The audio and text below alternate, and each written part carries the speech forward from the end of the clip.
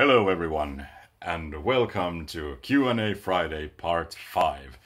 My channel has just grown to 88 subscribers, so thank you all so much, and it reminds me of the song Rocket 88, the first rock and roll song ever made, so great number, love it.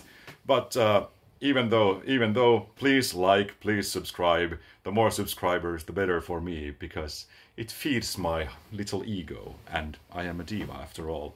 Opera singers, am I right?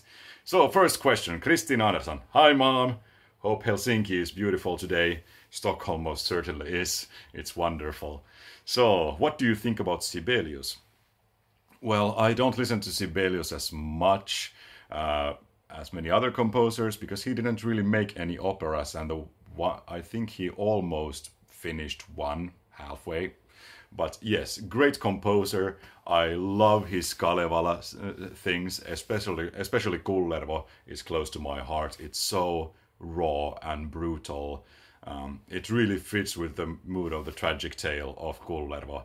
So love it. And of course, onto the audience, annually I go with my mom to Sibelius' house and give our salutations to Sibelius' grave, and those are great trips. We have coffee and we enjoy the nature. Beautiful, beautiful place. But yes, love Sibelius, great music. He should have made more operas though. Then, Nightmare Opera, welcome back. It's good to have you here. Damn that nickname, I should have coined it first. Well, can't have it all. How do you feel about the term classical as a genre? To me, classical always seemed like it should be defined as a period instead. It feels wrong to call contemporary operas or symphonies classical. Should we have a better term for the genre? This has always bugged me. Well, as a kind of a, as a rooftop term, classical, I think it's absolutely fine. Orchestras are still classical orchestras. There aren't too many changes in instrumentations. There are exceptions, but you don't see saxophones taking over, or you just have exceptions like, Wagner with his tuned anvils, or Edgar Varese using a siren as an instrument, or even or then Leif Segerstam, how in Rimsky-Korsakov's Scheherazade, how he had the orchestra scream "Hia!" for the riding scene. So there are exceptions, but still, I think the classical is a good term because the orchestra still remains a classical orchestra with pretty much the same wind, brass, string instruments. So I think it still works. I think it has its place. But yes, separations like in metal genres, metal on top, but then you got your sludge and you got your power and you got your thrash and so forth. It's all good, but there's still that rooftop term. I think it works. Don't worry about it. Don't let it bug you too much. It's good to have there because of the orchestra, the orchestra man. I think it has its place. Riku-Matti Kinnunen, hi. Man, I missed you. I love your posts on Twitter. They're awesome. I love your drink and food moments there and wherever you travel. And man, a man of culture. A man of culture. Wish we could share a gimlet or two soon. What is the process to prepare a new role from scratch?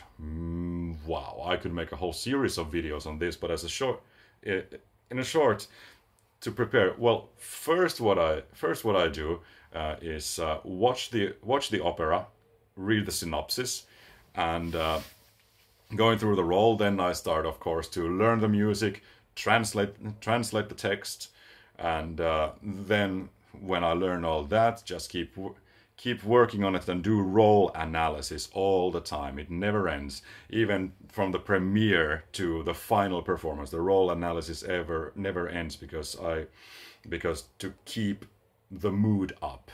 Keep the mood up, to find the different moods and modes of your character. It should never end. You should always be fascinated about your character. But that's the process in short, but I would like to make a whole video on it. That's an excellent question, by the way. Ivaras, do you like Echo and the Bunnymen? I love them. I know you don't. Oh, that's awesome.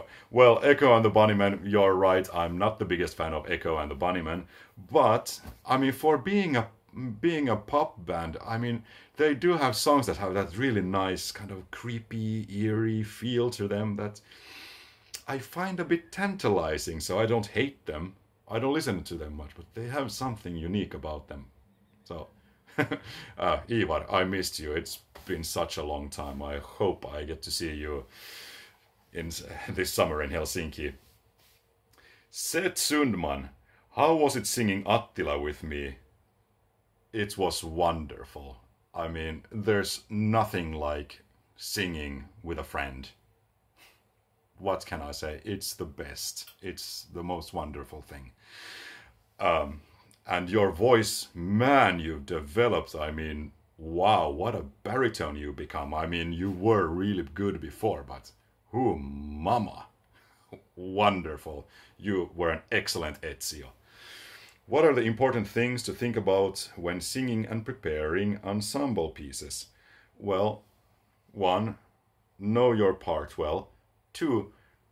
Be good at communicating with the others. That's a very important thing to prepare. Like, if you're going to do a scene with a friend or a duet with a friend, be prepared so that you know what your characters your characters' thought processes a bit and how you like to work on them, so that there will be no schism, that you have an open communication. Keep it up. That's what I can say. Would you then? How would you prepare the character of a role that's based on history, such as Attila? Would you derive only from the libretto or also from other artistic tellings and or historical sources? Wow, here's another question that deserves a video of its own, but definitely if it's a historical character, I mean, read through the history. It's very interesting. Watch documentaries. I mean, that's what I do. It works. It works. It really works for a character if you know about the history and the time period where you're in. It gives you a lot of tools to work with. So, yes, I most certainly would derive from other sources, especially historical sources. Robin Hahn. Hello. It's nice to have a friend in Canada. Moikka, what is your favorite Finnish word to try to get non-Finnish speakers to try and say? I really don't have words that I want people to try and say, but I'm more like to tell about words that other countries just don't use. One of my favorites is morkkis, which is short for moral hangover, which is the phenomena you wake up in a terrible hangover and you go to the bathroom and you see yourself in the mirror and you know that there stands the worst person in the world.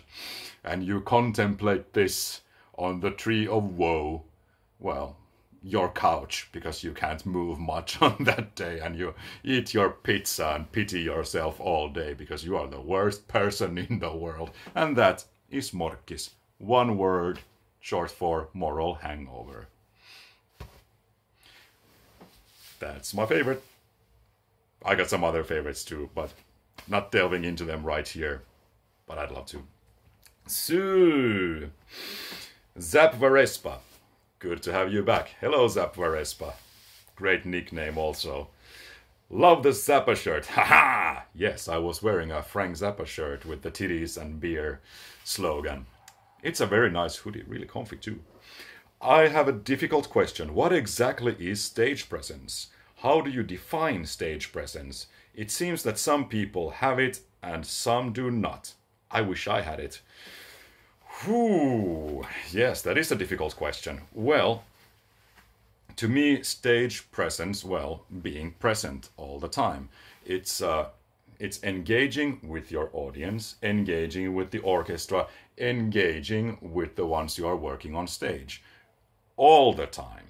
Not only when you sing, when you have your lines. No, all the time. If you are in the background and all you do is drink whiskey, you drink whiskey and you enjoy the scenery around you. You might be at a beautiful market, or you might be smoking a pipe pipe and drinking coffee and seeing the beautiful archipelago around you, and it's a beautiful day and your son is about to get married, and you just soak up the atmosphere and the feeling, you know. Stage presence, it's really not that difficult when you engage with the audience, engage with the orchestra, engage with the ones you are on stage, and always be active. Even though you're doing nothing, just be there in the moment, whatever the moment is.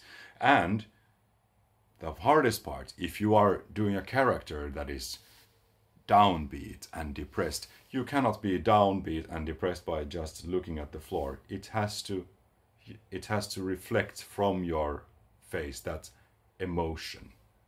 So your emotions have to vibrate from your body. You have to be in it. You cannot just put your hands in your pockets. Actually, one of my favorite